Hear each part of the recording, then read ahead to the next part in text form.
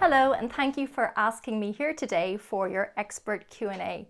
My name is Georgina Heffernan and I'm a former journalist turned marketing professional with 15 years of experience in the media. So today I'm going to be answering a variety of questions around demographic targeting and A/B testing. So what is meant by demographic targeting? Well, to start, we need to look at the definition of demographic targeting. And basically it is the study of human populations. So demographics are typical traits and qualities that characterize a person or a group of people. And so as marketeers, how we sort of look at those figures is to look at the people in different groups by age, gender, race, nationality, things like parental status, marital status, and the location that they live, the city, state, or the country. So that's a really good place to start when you're talking about demographics. So this kind of information can be efficiently segmented into different markets, helping brands that target customers more precisely than ever before. And very often, digital marketeers will combine a number of various data points in order to be able to clearly define the demographic profile of the customer that they really want to reach. So the consumer profile that marketeers develop will need to include particular information about a given group of people, allowing marketing analysts to create an image of what the average customer looks like in that particular segment. For example, marketeers may want to target women who are new mothers in order to be able to sell products to her that reflect her new interests and her new status. For example, you wouldn't want to waste money advertising baby products to young teenage boys because they're just not interested in baby strollers. So because they're not parents nor would be interested in a product like that, you are basically targeting your advertising spend directly to the people that are most interested in the products that you are promoting. Using the tools available on platforms such as Facebook or Instagram ads, for example, you can target your ideal customer by their interests, and you can even drill down to a particular city, region, or town. Ultimately, demographic targeting allows for more tailored messages, better leads, increased loyalty, and customizable bids. It also helps you avoid wasting money on ineffective advertising campaigns by making sure that your ad is only seen by the people that are most interested in your product. So, will members of similar demographic groupings respond in the same way to a particular social media component? For example, if you are selling sports equipment and you have identified two different target groups, Group A are 20-something-year-old guys and Group B are men in their 60s. You wouldn't use the same copy or the same text for both of these audiences because they have different interests and they're at a different life stage. The reason is that you need to speak to them with images and text that are in their own voice. You need to put yourself in the shoes of the person that you are marketing to and ask yourself this: if your product is the answer, what was the question? If you use this method as a way to work backwards, and you can then design your copy and your marketing material from there. You'll also need to think very carefully about the images you use. If you want to target, say, a 55-year-old man who's interested in getting fit, you'll need to choose an image that is like them and that will speak to them specifically, not a generic picture of a model or stock imagery that's old and tired. You don't want to use things that are designed to appeal to a general audience when you're trying to talk to one particular audience or member of your demographic. A skilled marketeer will know how to elicit different emotional responses from the marketing communication that they put out. And this is where your copy and your imagery must work together in order to create the desired response. A company must shape how customers think and feel about their product. By creating the right experience, customers can have specific feelings, thoughts, or perceptions about a brand. So, how can we account for or respond to those differences? Well, the reason why there are differences is that a marketing message for one product can evolve depending on who is making it and who it's for. For an advert to succeed, it does not have to be aesthetically pleasing in the traditional sense, but it is vital that it appeals to the targeted audience. Remember, an image used in marketing design should always strike a chord with the market that it is communicating with. Images for marketing are often guided by the text in the advert. It is important that the text and the image combined reflect the philosophy of your brand. So, what do we mean by A/B testing? A/B testing, which is also known as split testing or bucket testing, is a method of comparing two versions of a marketing communication against each other to determine which one performs better. This version of testing can be used in testing websites, apps, and a variety of other digital products. Your campaign should continue over a set period of time, say 7 days, with your different advert varieties delivered in equal numbers at the same time of day. If you want to get a broad and clear picture of what works best, A/B testing should not be regarded as a once-off activity, but something that you do regularly.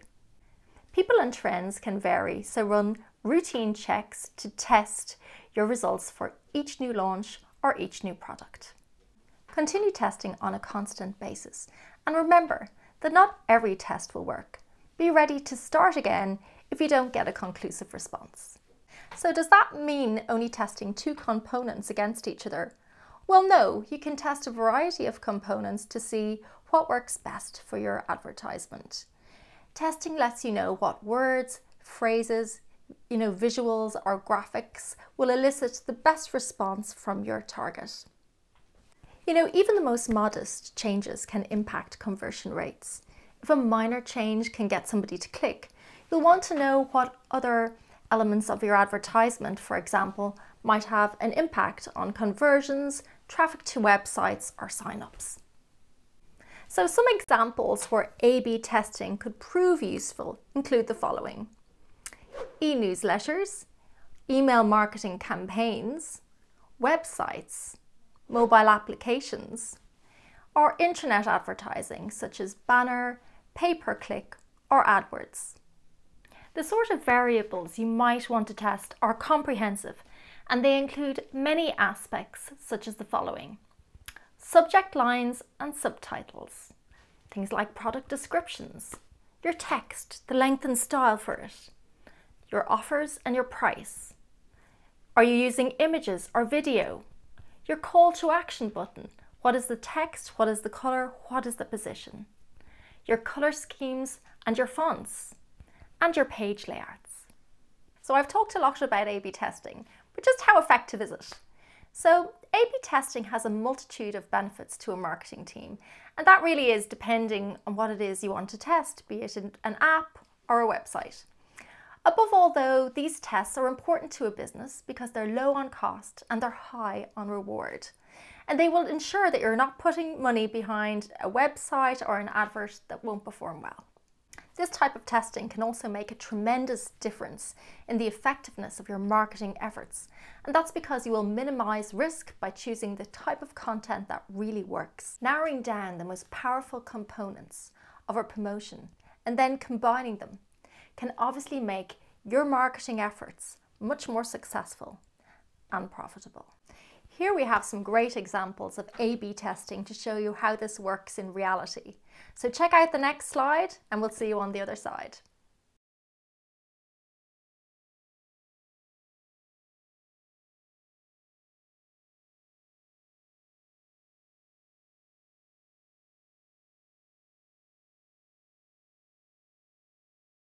So, should you A/B test all of your social media components? Well, for general heartbeat content, such as the type of post that you'd put up on a daily basis, that's not really necessary.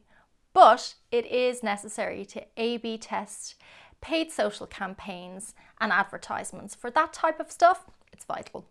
With A/B testing, you can distinguish two different varieties for a specific social media campaign, and then post your information to a small percentage of that complete audience.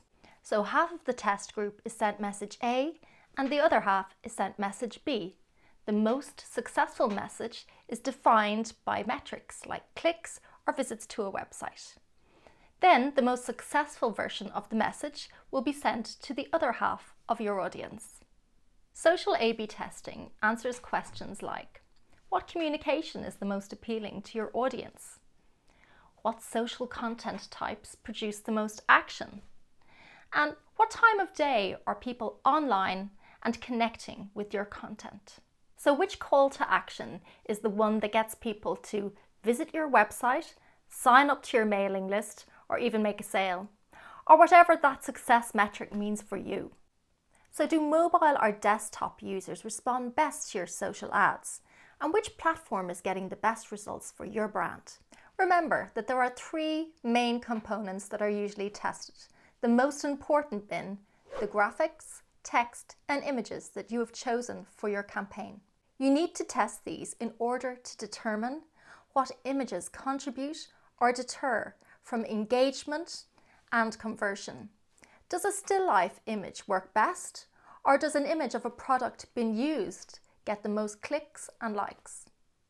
The next most important part of the picture is your copy, or the text you will be using in your advertisement. Here you need to check your post's title, its readability, its word count, and its description, while also factoring in how your audience engages with your social media. Consider the following. Keep it short and sweet, because it's no secret that people's attention spans are short these days. Also, show your personality, because we all know that corporate writing can be very dull. Remember to make it actionable so that the person looking at your ad has been directed to do something. Complement the visual with your text so that they match together and they look great. Use hashtags and emojis in the right way. While variables may differ from network to network, you should still test the layout of your advertisement. For example, Facebook ads gives you a whole variety of different templates to use, like carousel ads or lead ads, so it's worth testing the one that is most effective. When we're talking about layouts, we can look at the main platforms like Facebook and Instagram, who offer really great templates, such as lead ads or carousel ads.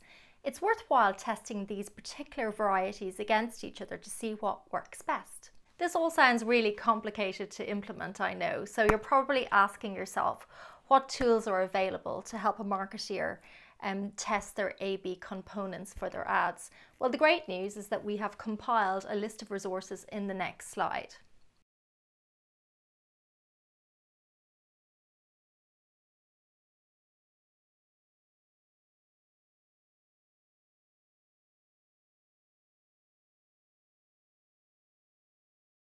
Thank you so much for joining me today, and I hope that you found all of these tips helpful.